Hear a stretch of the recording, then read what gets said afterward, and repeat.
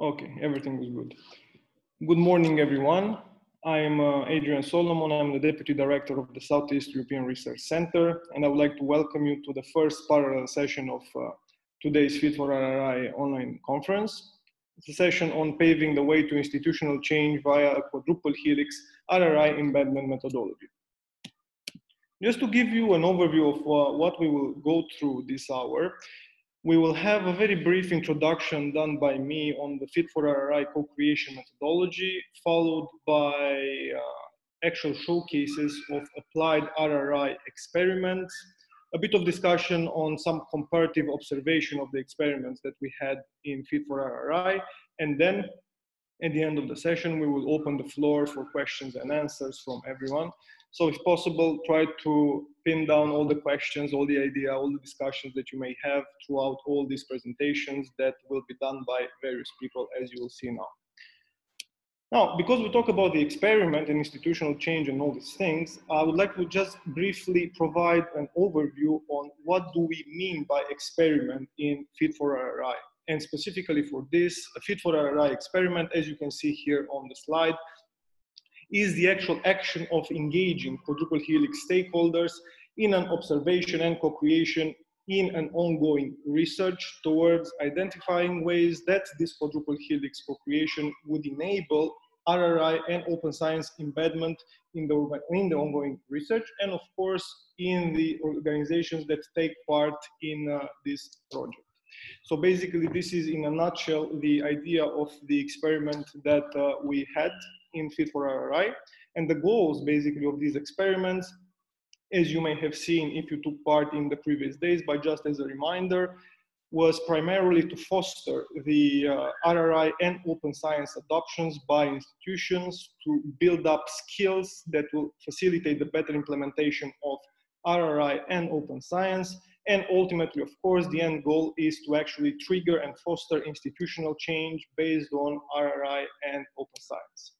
And all this was done by following a structured approach, a unified methodology, let's call it, that you can see here on the slide. And all the 4 experiments that have been organized in FIT4RRI followed this approach in order to make sure that we can have comparable results and results that can actually lead to practical and policy implementations.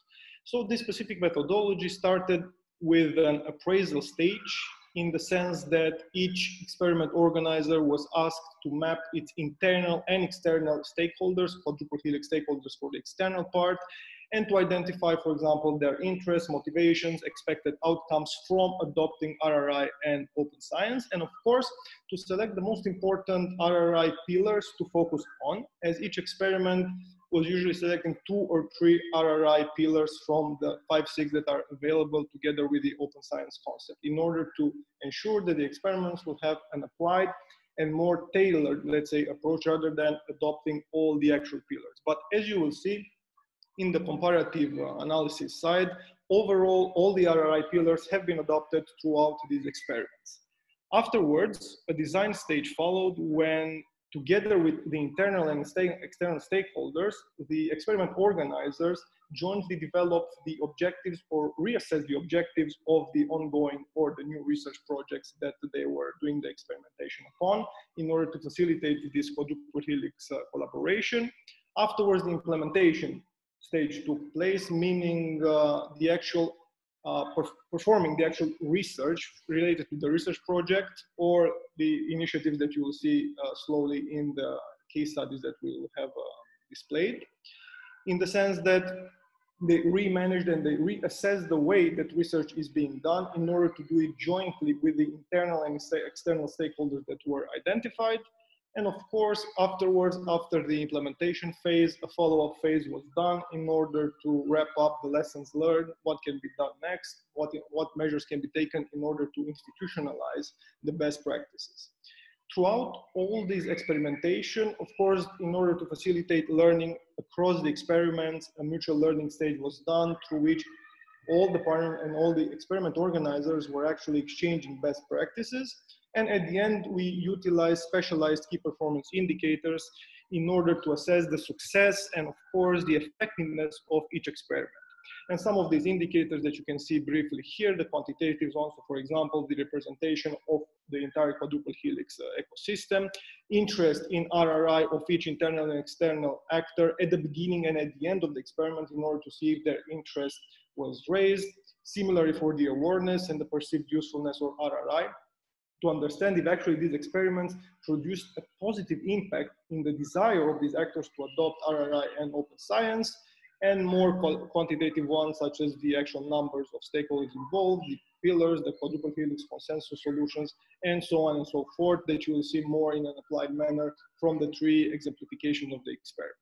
And of course, we had also qualitative indicators in the sense that we try to observe in this effort to implement RRI and open science in ongoing or new research projects, what policy change recommendations appeared, what organizational change recommendations are required in order to properly foster RRI and open science.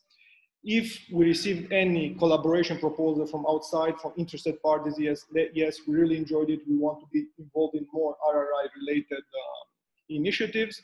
And of course, especially we paid a very big attention to proposals received from outside society when it comes to collaboration with researchers.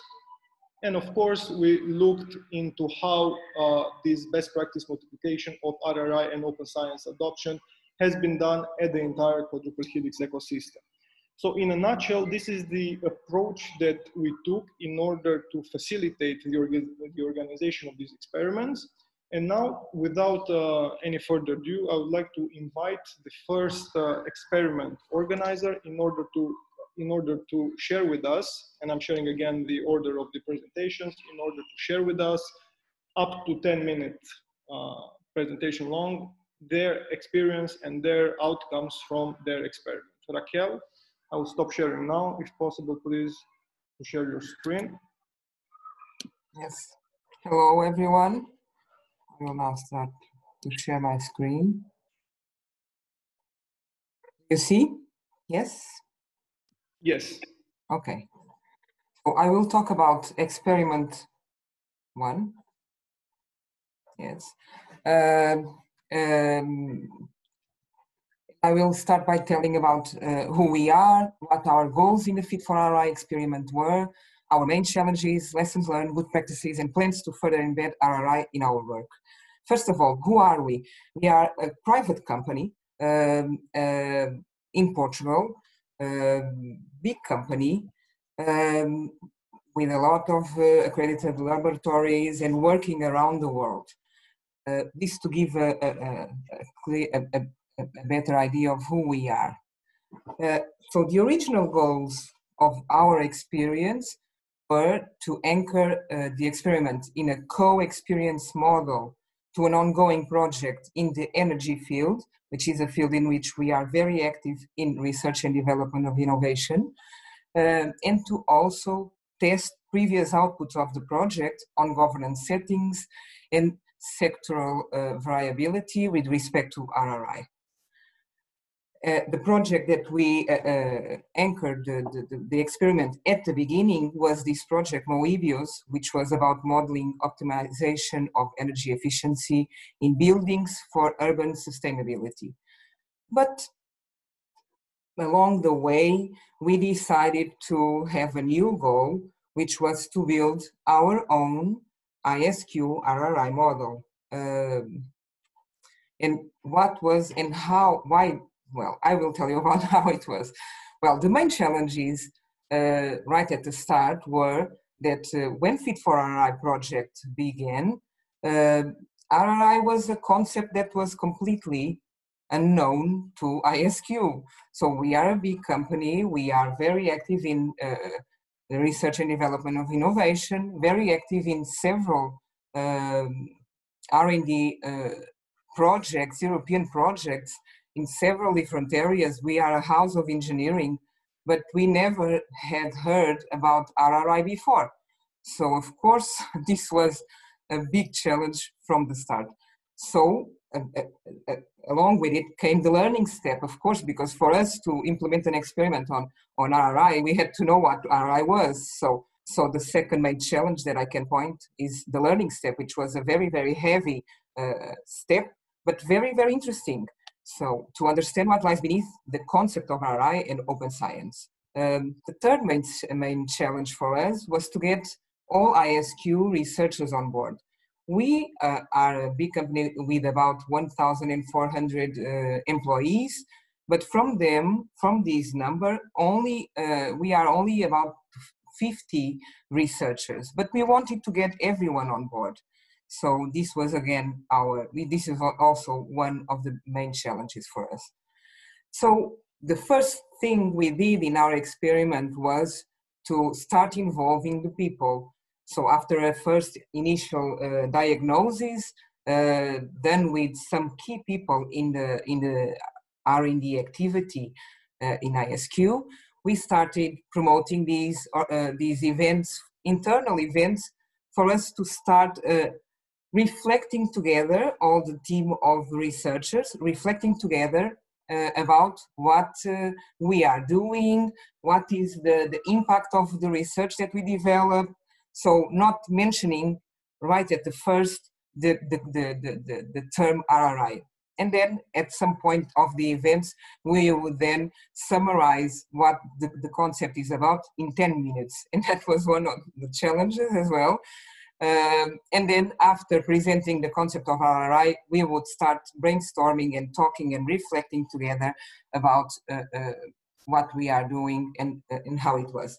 Of course, we organized after this first joint reflection sessions, we started a training program, let's say, or training actions.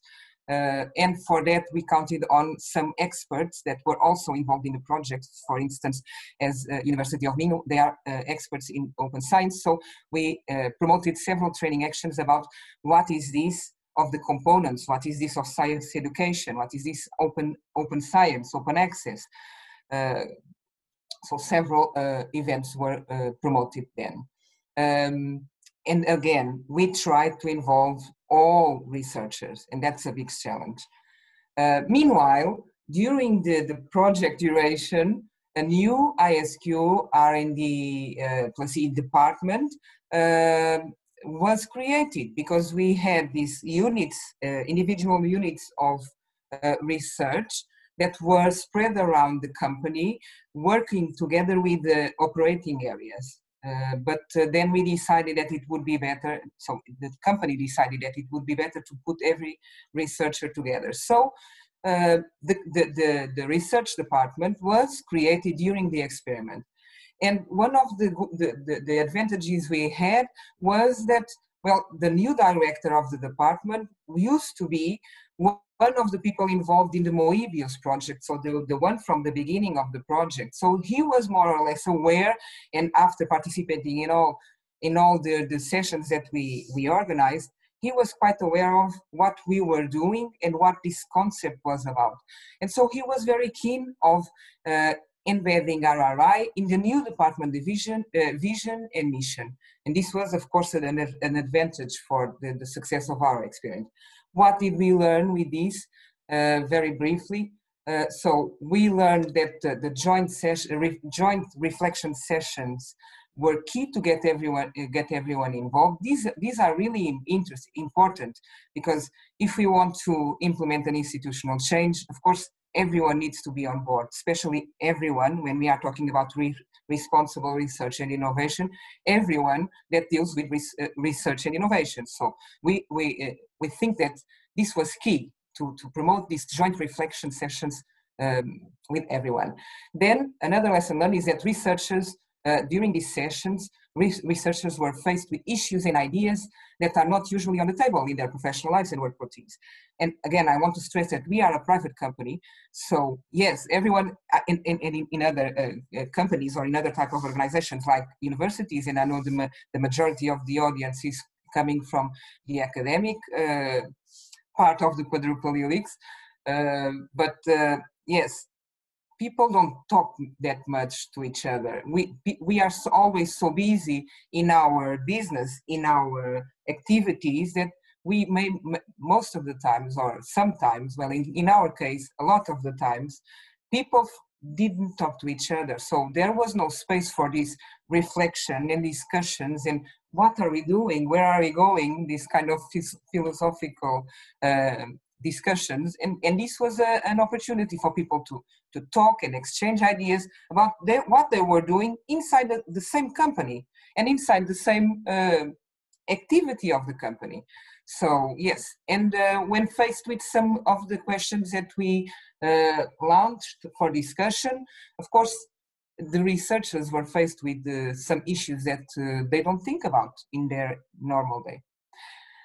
Yes, the tailor-made training sessions constituted an important awareness-raising action, and being a company and having all the resources that yesterday we talked a lot about, from the Foster portal and from the FIT4RRI platform together, with all the resources, being a company, we felt the need to tailor our sessions and tailor our contents in most of the cases, because we found that some of the resources that are available are very tailored for an academic or an university context. Sorry. Yes, going. And another lesson learned is that RRI is a flexible model, not one size fits all. And this is very, very important if we are talking about implementing RRI in a company, at least, because for RRI to be implemented in a company, it has to have proven benefits. Well, good practices, and I know that my time is almost over. Good practices. So the selection of the components that we would give priority to was done based on the concerns that were the concern of the researchers. So the concerns that we heard that the researchers had while promoting these joint reflection sessions. Also, yes, that tailor-made training sessions on the selected components to accommodate the organization's need. This is very important. And also to plant the seed, because yes, we really think this is about planting the seed. There is no immediate change that we can see in mindsets and everything. So this has to be a long-term work. Yes, and plans for us to embed RRI in our work. So we are building our own RRI implementation roadmap. We want to engage more with the society, because given the turn of the experiment, we ended up not having so much time to do everything we wanted. So yeah, the society part of the quadruple helix, we didn't get there that much. Yes, to set and measure ISQ RRI model implementation indicators, maybe also aligned with the MOHI indicators. Continue this RRI training, make it compulsory for each new researcher, and to spread the words. Thank you. To spread the word. Thank you. Thank you very much, Raquel, for this excellent presentation. I believe it was very spot on, and it really shows the substance that the FIT4RRI experiments have achieved. And this is a true impact case study. So congratulations for this. Now, since you have to leave, I open the floor for questions now. I'm breaking the rules just for you. And I will just allow a 5-minute window for questions. I have already received in private a message with a question that I will ask now, but in case anyone else can think of any questions, just after Raquel answers this first question, please feel free either to type it in the chat or to ask. Now, just the first question, and then we go to Giovanni. Now, the first question, since you are, of course, you're a business, of course, like, okay, I know you don't like to call yourself industry, but you are business. Do you see any clear link between RRI and return on investment? Or how does it support the organization on the long term, let's say with any return on investment strategy? Well, looking at it from a business perspective, of course, the anticipation part or dimension of RRI and meeting the expectations of society, of course, this is, if we look at from a business perspective, this is working for the market. So, of course, I see, in my perspective, this is perfectly aligned with doing what the business wants to do. So, yeah, I see it as an advantage. Of course, it takes a lot of work and time to put this mindset, because of course we want to meet the expectations of society and not harm society and not harm our world, right? And sometimes the expectations of society or good products that the market wants are not exactly good for the society itself. But yeah, I think it's perfectly possible to align both. Yeah. Excellent, super, thank you. Now, I think Giovanni wanted to say something. I'm not sure, is it still the case? Giovanni, yeah. Please unmute. Yeah. Okay. Yes, thank you very much for a very interesting presentation. I would like you, if possible, to articulate, spell out a little more what can count as a proven advantage of RRI for a company. So it's a bit on the same line of Adrian's previous question. So what are the things that are perceived as a meaningful advantage for a company? I would say that it's something that is good for business. Putting it in simple words, of course. And what is good for business? It's good for business that researchers feel that they are doing something meaningful, for instance. And of course, this goes in line with RRI, if we think of it, in all the depthness of each component and the whole dimension of the concept, I think. And also, as I said to Adrian, as I told to Adrian, seeing that the innovation that we work for, in fact, is expected by society, so by the market, and this, of course, is good for business. Yeah, I have been working with some other organizations because I'm a converted person. In RRI, yesterday we were talking about the converted ones. I'm a converted one, of course. So I have been spreading the word in other companies from the engineering field and also in other universities. Sometimes companies see it as a marketing advantage. But I think this is the first view before getting in depth on what RRI is about and what are the dimensions of RRI, I think. I don't know if I answered your question. Okay. Proven advantage, good for business. Thank you. Thank you very much. Now there's a question from Gordon. Please go ahead, unmute.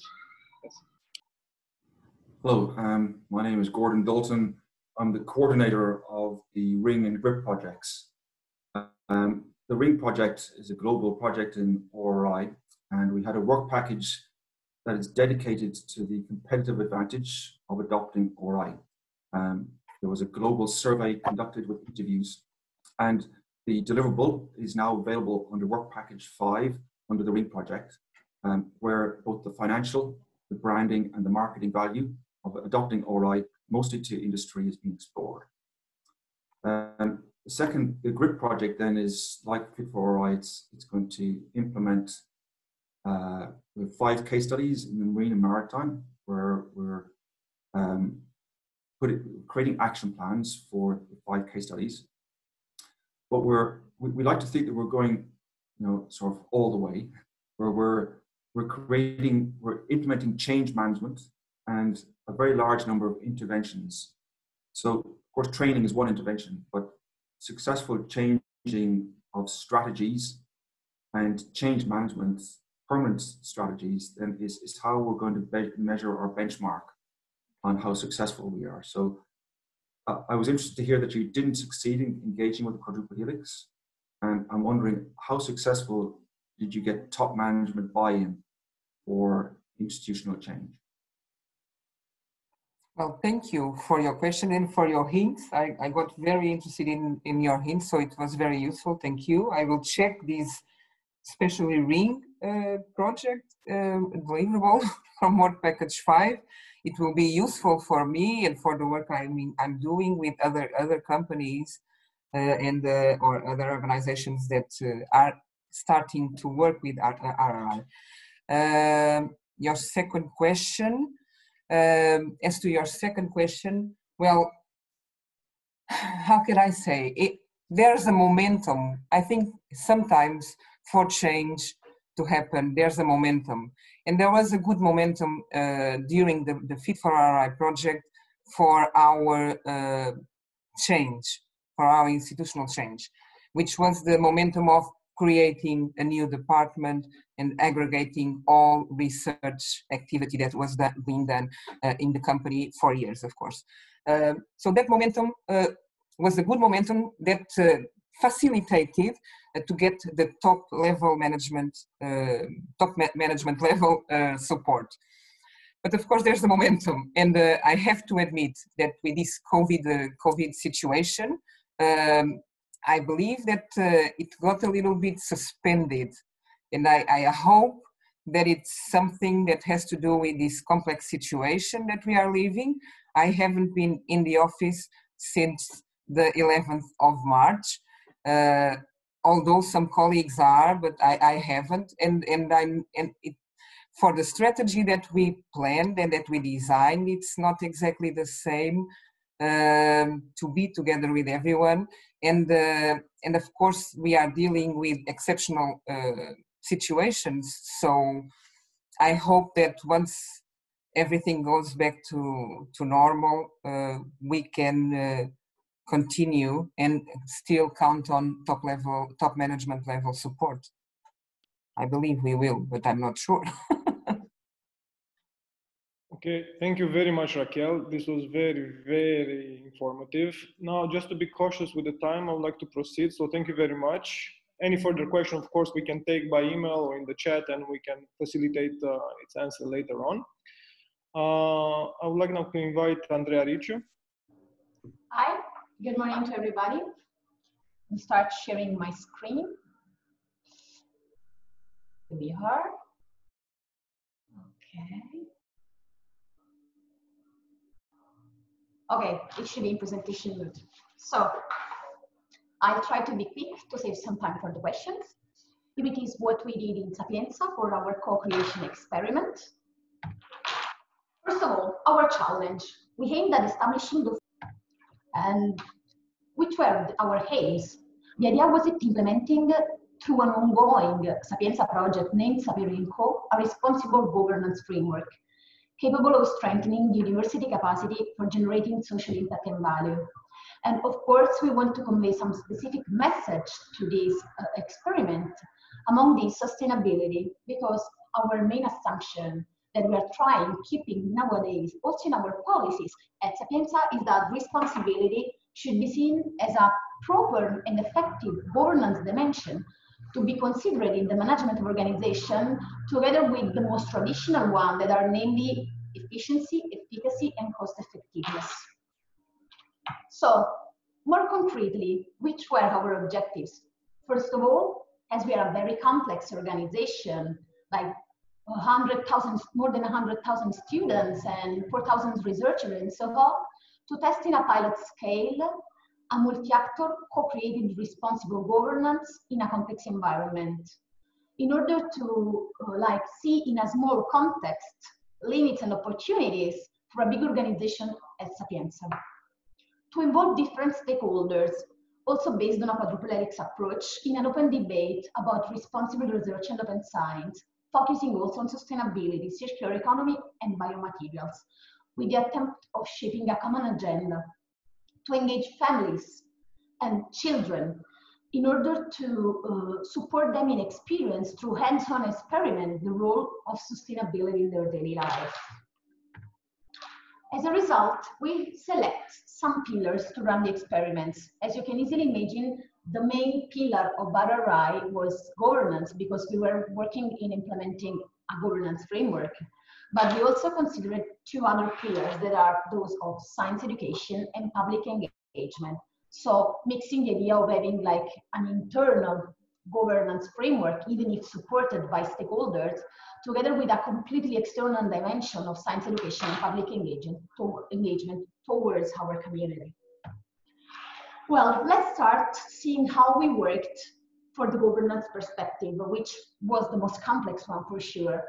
First of all, we put together about 15 internal and external stakeholders, so representatives from the industry world, from policymaking, from civil society, together with our researcher. And we asked them to work in a co-creation, according to a co-creation approach, to design the elements of a desired, at least desired, RRI-based research center. And we used the theory of change by Carol Weiss So we asked them to work according a logic framework with inputs, activities, and as I don't know who was there yesterday for the keynotes, trying to differentiate, as Kemal said, between the complicated relationship between outputs, so the immediate results of your action, then outcomes and impact that really measure the degree of change you can have in your organization. So the results were encouraging, even if not absolutely clear. By the way, we were able to come out with some outcomes that were for sure that the setup of a responsible governance in research funding and performing organization means that scientific matters are informed by RRI. For example, touching themes such as research integrity, gender balance, open science and open access. In addition, it was important that all the stakeholders were sure that responsible governance in research organization is by definition open to society and to external stakeholders in a logic of continuous feedback. And another important thing was the need of establishment of a common language, platform and procedures, because, well, they perceived between, for example, the public and the private world, for the private world, but also between hard science and soft science, some differences in languages, because sometimes we also address it as somehow implicit dimension of RRI, especially in the teams of art sciences. And again, the most important things, which is somehow linked to the previous one, is that to implement real institutional change, there was the need to bridge profit and non-profit research and innovation actions, because that usually characterizes some matters. And in addition, responsible governance should be based on a shared set of values that should have been reflected, and we're working on that, on guidelines with proper indicators aimed at stressing the social value of research and innovation. So based on these feedbacks, some months later, in April 2019, we tried to formalize our governance perspective in order to make more feasible a concrete implementation of our responsible governance. And again, we had to choose our tool of work, because they were the same people that we had in the previous meetings, so internal and external stakeholder. And in this case, we decided to work through the balanced scorecard. So trying to define main objectives and then sub-objectives, indicators and action with related targets, aimed at focusing on the implementation of a responsible governance according to 4 main dimensions. The financial dimension, which is also, I would say, resources dimension. So also in terms of human capital or like infrastructures that you already have, then the user's perspective, so the external perspective, but also then focusing on the internal processes, so how we can change our internal processes, and then a perspective of growth and innovation. How can we improve our work, and how can we innovate through responsibility?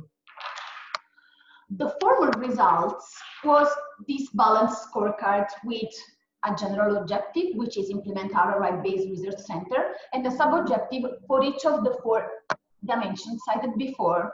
And this was further implemented. We will not go in detail on each of these tables, then you will see them, but you can, of course, have access to this slide, through tables based on indicators, target, and action for each dimension. Just to see an example here, in terms of like financial perspective, we say realizing investment on responsible and sustainable action. And this was like linked with 3 indicators with a proper target and with a set of related actions as well. So I will go quickly on this.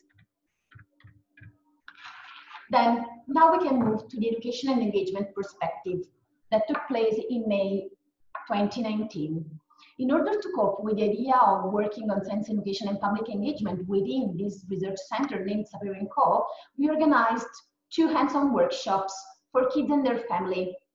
And these workshops were linked with other public engagement initiatives already in place in Sapienza that deals with the opening of our university museum during the month of May. The two workshops were dedicated to sustainability and more in detail to bioplastics preparation with daily ingredients. So, for example, organic waste or coconut flour, and to the creation of superheroes but with 3D printers using organic materials. What we wanted to achieve also, apart from giving the idea that sustainability it's in our daily life, was the idea that science education and public engagement represents a responsible action itself that show how governance aspects are connected to all RRI pillars. And here you have like some pictures. That's the bioplastics and the kids preparing bioplastics. And these are our superheroes and the kids working on their superheroes. As far as it concerns our quadruple helix approach, we can say that cooperation among stakeholders was surely favored by the experiment's venue because Saperinco was founded to be an interdisciplinary multi-actor hub devoted to procreation and cross-fertilization. By the way, there is a common difficulty that is grounded in the academia in establishing a quadruple helix approach because somehow the university system, at least in our national context, is still reluctant to some forms of cross-fertilization. And there is not a proper national strategy or an incentive structure to foster and favor it. Institutional change. Well, we used a teaser which is not exactly the one that we are talking about, so RRI and Open Science, but we used third mission, which is somehow a trending topic now in university, and that means the capability of the academia of implementing trusted, mutual, and socially fruitful science and society relation. And in this way, by using like the anchor of third mission, we were able to start a process, lay the groundwork for some degree of institutional change. But the real outcome that we are trying to achieve is make researchers aware that responsibility and openness are not administrative issues to tackle, but they represent an added value in their daily research work. Well, for doing so, some policy support is required, at least internally. And we started working on this, creating a working group, both with research and administrative staff, in order to work together in the definition of indicators for the third mission. And we also launched a successful internal call for funding for implementing science and society relation. And well, we had some slowing due to COVID-19, but we have like more than 20 projects approved. And we are like going to see how they will work in this. Next goal, keep working on responsible governance, keeping this collaborative approach as well. Implement engagement and science education activities within Saperinco and even within the entire university on a regular basis, trying to involve not only civil society, but also other quadruple helix actors, and trying to connect the experiments with other ongoing initiatives. In this case, we are creating a connection, what we did with CIVIS project, which was the one funded under the European Universities Call, Erasmus Call, where we're establishing open labs for co-creation. That's it. Thank you. I hope Thank you very much, Andrea. This was very, very good. As I wrote down in the chat, we will keep the Q&A session at the end, just to better manage the time. Therefore, if write down on digital your questions, just not forget them. And I would like to invite Nancy, if possible, to share her experiment.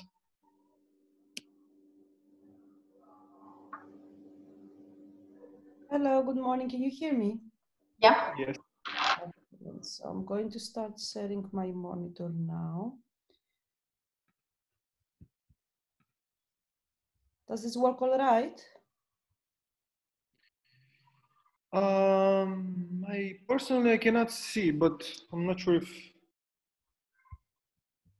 Okay. Works, Nancy. Yeah, it's okay. Presentation mode. Okay. Okay. So I am here to present the use case from the Open University. And what we did at the Open University is that we took a little bit of different direction. So we did not plan a use case study which related to responsible research and innovation and open science and the application of it.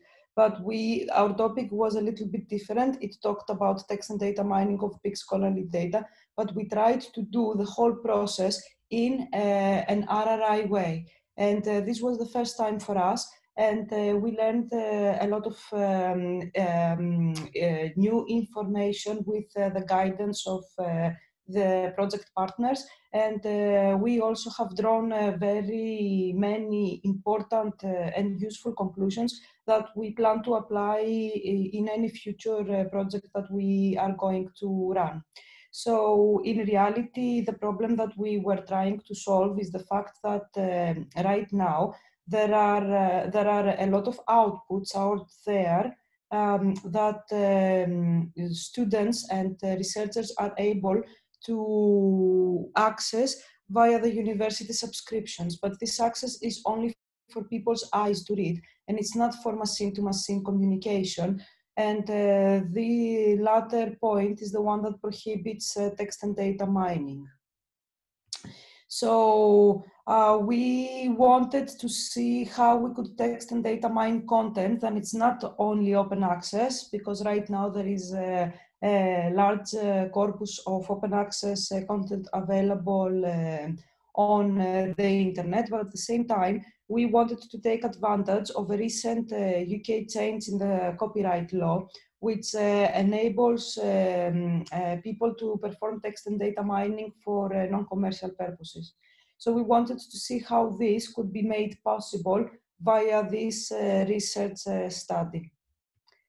We gave our research project a name, and we called this EDU-TDM because we got inspired from Eduroam, and I suppose that the vast majority of you know that Eduroam is just an internet connection where someone who is affiliated with the university, no matter where they go, whether their affiliation is in the UK but they visit another university in Italy or Spain or some other place, they can get access to the internet. So that way, we envisioned that EDU-TDM would work for machine-to-machine access for content that it's not only open access, but via different work, it would be made available to those who want to perform text and data mining. This was a very difficult task to begin with, and we did not know the outcome of these results. And therefore, what we wanted to do is that we wanted to create a group to discuss the idea around it and develop a conceptual solution where this working group that we created would agree upon. So we wanted to have a lot of stakeholders from various places understanding the main concept of this idea, and then seeing how this idea could be made possible. The outcome of this is a white paper, the link of which is included in this slide. And one of the problems that we met, and you will also see that at the white paper, is that we did not cover some ideas that were difficult to solve and discuss during this short period that this case study was about to, like, for the timeline of this study. Therefore, we did not intentionally cover the ownership, the development, and the management of the tool. We just wanted to see, in general, as an idea, what kind of attention this is going to receive, how people are going to see it, whether they're going to have a positive or a negative response. And we wanted just to bring more attention to the matter rather than discuss important things such as ownership and development and management, but those were questions that we could not solve at the moment and required further discussions. So to get a little bit more in detail, we created a working group which had members from a wide variety of stakeholders. And examples are the publishers' systems, for example, experts on text and data mining, policymakers, other organizations that were in a position to create recommendations and spread good practices, and the industry. Of course, we understand that even though we wanted to include the many stakeholders in the group, we left others outside. The reason that we did that, it's not because we did not foresee that their contribution was needed, but again, this was a limitation in the study because we wanted to do this, we had to do this within a time frame and we had to be reasonable and pragmatic as to what we could end up having in the end. Therefore, for example, we did not involve the plain users, or we did not involve any researchers from a UK academic institution, and we don't involve any researchers from a non-UK academic institution, so that we know approximately what is this that may be common or not, or uncommon between their responses and way of thinking and needs. But nonetheless, we tried to be to have a wide variety of experts, for example, in the publisher systems, to see whether there are changes between those publishers who offer closed access articles only, or hybrid publishers and open access publishers, for example. So what we did with this working group is that we had 6 sessions, and then we had created a mailing list where we exchanged also a series of emails. So the white paper was the outcome of these 6 sessions and the email exchanging. Everyone had to agree on everything that we concluded and we wrote down at the white paper in the end. But generally speaking, we focused most on the technical challenges, and as I said earlier, not so much on the organizational challenges. So, for example, what it was, the conclusion of our investigation was, with regards to the technical challenges, that there is a lack of the common standards or adoption of standards to make this idea happen, and that publishers use a variety of formats. And of course, there are issues with regards to the system's interoperability used between the publishers' platforms and or university platforms, and or tools that are being used by text and data miners. And what is this that, for example, organizations that promote openness and relate to recommendations and best practices would like to promote.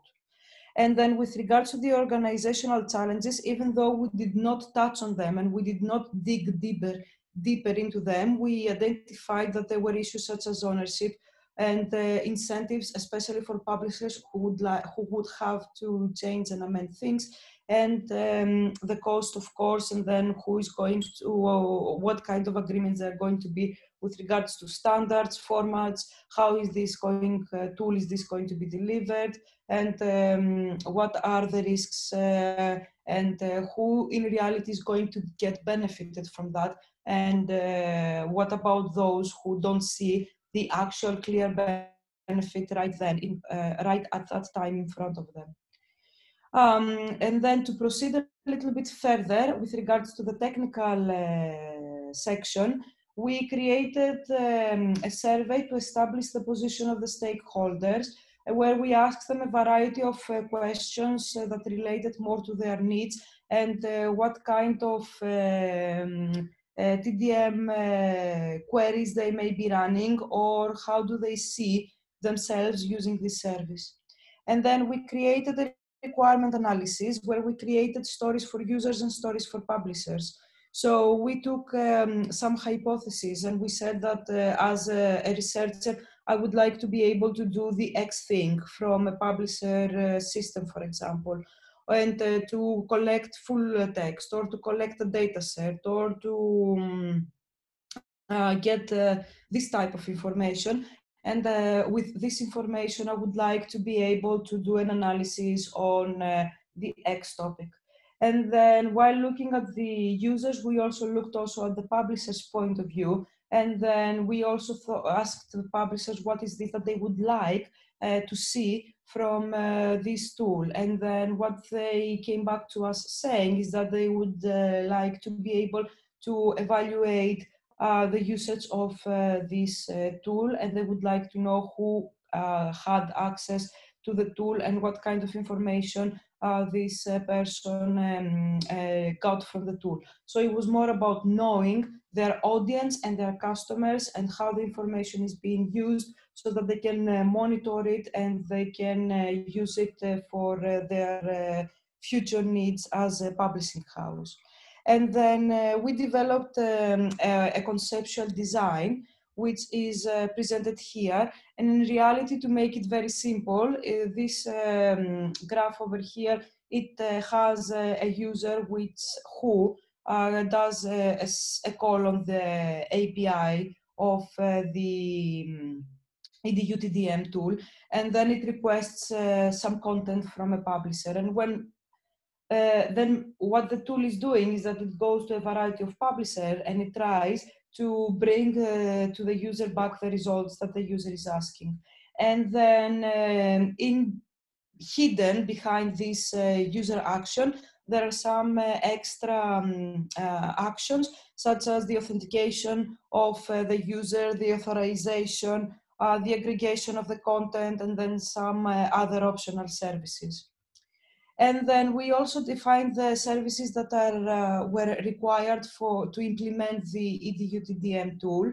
And what we wanted to have is to create a core service of the EDUTDM tool that is going to have all the things that we discussed earlier, such as the validation, the URL redirection and the aggregation, but also some extras which would going to be beneficial for the user, the publisher, but also the medium, like the university, that would sit in the middle. And this would be, for example, the caching, so that it would not produce a lot of traffic to the universities and publishers' load, or the searching of the aggregated content, or how this usage could be monitored either by the publisher or by the institution that sits in the middle, which is the university. And then we created also a table where we tried to identify the other most important organizations or publishers that provide content for text and data mining. And we tried to make it in a nice visual way, give the benefits of the EDUTDM tool. And while we were doing this research in an RRI way, in the beginning, we were very much frustrated, and we were not quite sure whether the things we are doing them in an RRI way, and we are doing in a way that it's more inclusive. And we had a lot of challenges, but we also learned a lot of things. So one of the challenges that we identified is that researchers must have a very good understanding of the stakeholders that are related to the research question.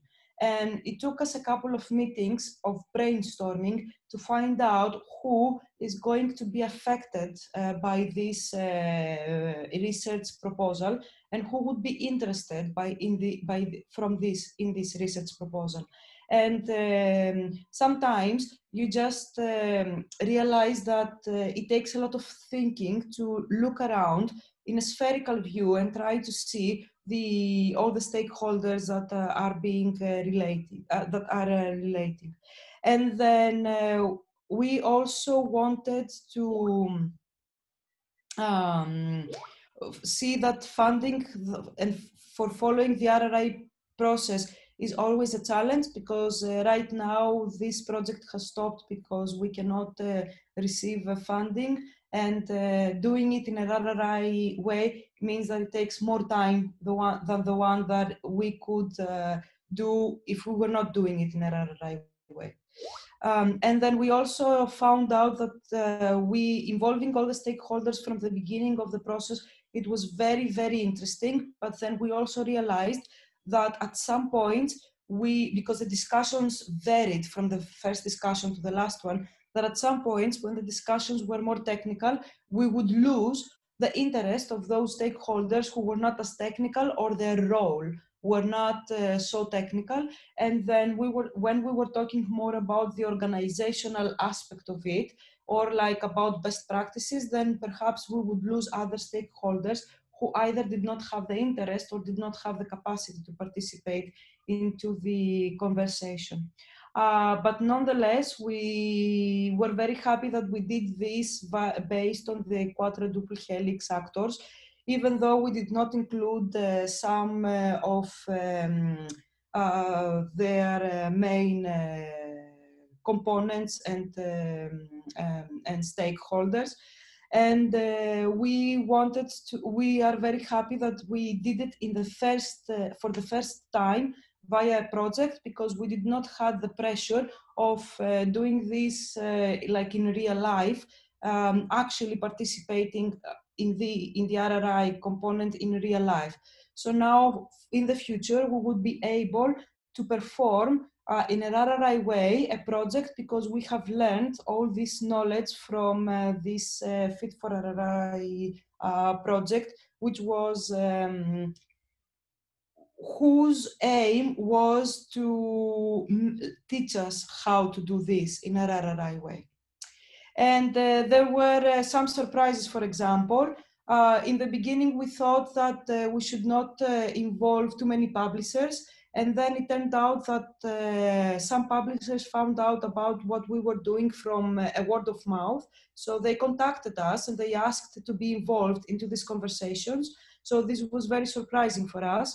And then there were also others who were interested about the experiment and about the aims of the experiment. For example, someone from within the Open University found out about what we are doing, and they contacted us again to find out more information about this. So those are very good things on promoting the project, but also on the impact that this may have, perspective impact that a project may have on others who may not be very much familiar with what we are doing. And at the same time, as a researcher, we did not think that they would be interested in what we are doing. So this is everything from me, and I hope that I did not take a lot of your time. Thank you very much, Nancy. This was really, really excellent, very detailed, and thank you also. You did part of my job, because you summed up some of the key points that I wanted to say, and thank you very much for that. Excellent. We can proceed directly to the questions, also in light with the time constraints. I already received some questions, but in the meantime, please feel free to raise hands, write a note or do something, let us know if you want to ask questions. I'll just proceed to some of the questions that I already received in private messages from you, from the audience.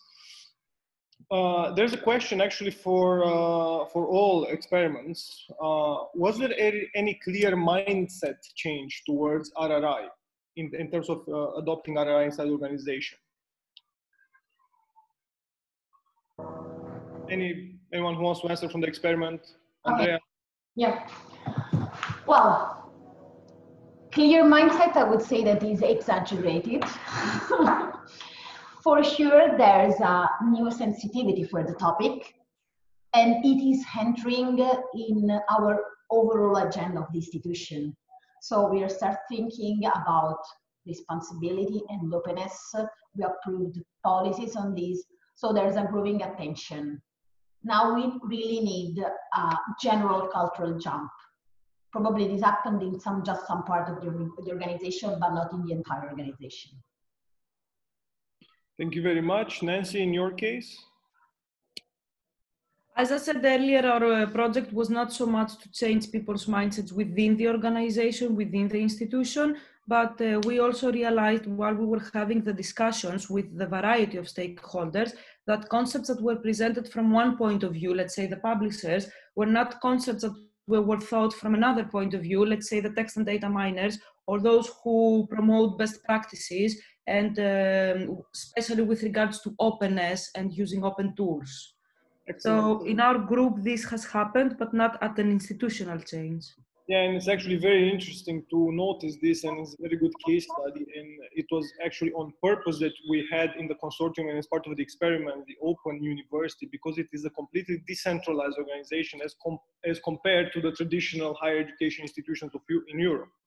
And this showed actually how RRI can be embedded in these two alternative types of institutions. Thank you very much. Raquel, if you're online, mindset change? As I said before, I think it's more like we planted the seed, and yes, I think in time things will start. At least the seed is there, and people are starting to think about it. So I think it's not clear, but it takes time to see the change. Yes. Thank you very much. And the second question that I received as a private message from the audience relates to involvement of society. Did it work, or why it didn't work? Andrea, you can start again if you want. Okay. Oh, well, yeah, it worked. I mean, that's probably, even though I say that we are a little bit reluctant to cross-fertilization, I understand that there is, a mutual need of cooperating with civil society, and also the society is asking for reference point to cooperate with academia. So I think that this is, like as Raquel said, in terms of mindset, it's an interesting seed that we've planted and we're working on that. Thank you very much. Well, in the case of Nancy, of course, it's a different situation, so it did not apply that much. Raquel? Well, in our case, as I said also during our presentation, that was the part that was a little bit skipped. Because of our activity, we work a lot of public authorities, and we work a lot with the industry, which are our main clients and partners. But at least we know that, yes, engaging with the public engagement is something that we really need to improve, and there are plans for that already. So yes, I think it's a matter of time. Excellent. Thank you very much. Are there any other questions that someone wants to ask live besides the written ones? I just want to add something, maybe. Yes, but at least in our case, it's noticeable that researchers are quite resistant to involving the public in the research. So yes, that's also something that we need to work on with the researchers themselves. Excellent. Okay, if there are no further questions, I would like to thank you very much for joining specifically this parallel session. It was a very engaging and actually applied discussion, and hopefully you got the answers that you were looking for, everyone that attended, and for us it was a very good learning experience as always. We can close the session now, and as a reminder, in 12 minutes, the last session of today's strand of FIT4RRI will start. Please connect using the appropriate link. It is going to be fully interactive, and it is actually going to capitalize on everything that happened until now during this conference. So thank you very much. Bye. Bye. Thank you, bye.